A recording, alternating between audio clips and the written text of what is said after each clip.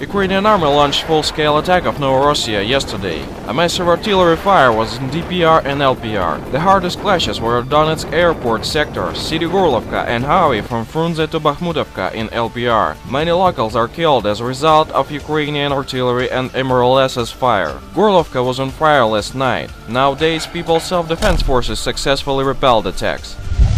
Ukrainian army continues concentration of military forces near Donetsk. A military traffic of artillery, armored vehicles and military contingent are there. There is a big concentration of military forces near Avdiivka, Nikishina, Debaltseva. Some activity of Ukrainian army detected in the south region.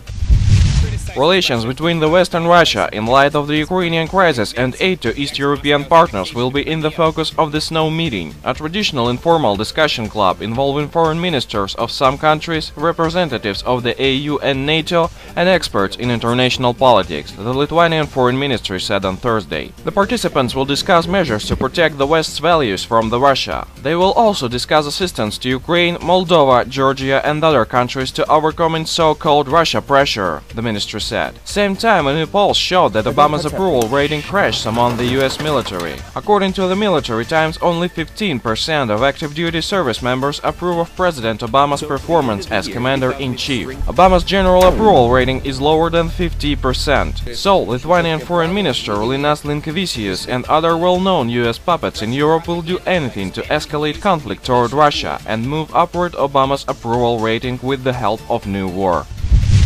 NATO Secretary-General Jens Stoltenberg thanked Germany for its leadership in challenging times to the alliance during a visit to Berlin on Wednesday, 14 January 2015. Germany is a staunch and important ally, the Secretary-General said after meeting Chancellor Angela Merkel. We appreciate Germany's great contributions to our security. Mr. Stoltenberg called the recent attacks in Paris a stark reminder of the current challenging security environment. NATO is playing its role in fighting terror, he said. The leadership in challenging times and security environment are good words for the explanation of current situation in Germany. But the 42 foreign military bases, generally American, on the territory of Germany hide under these words. Now you know that the most important mark of independence and leadership of any country is deploying of US military bases.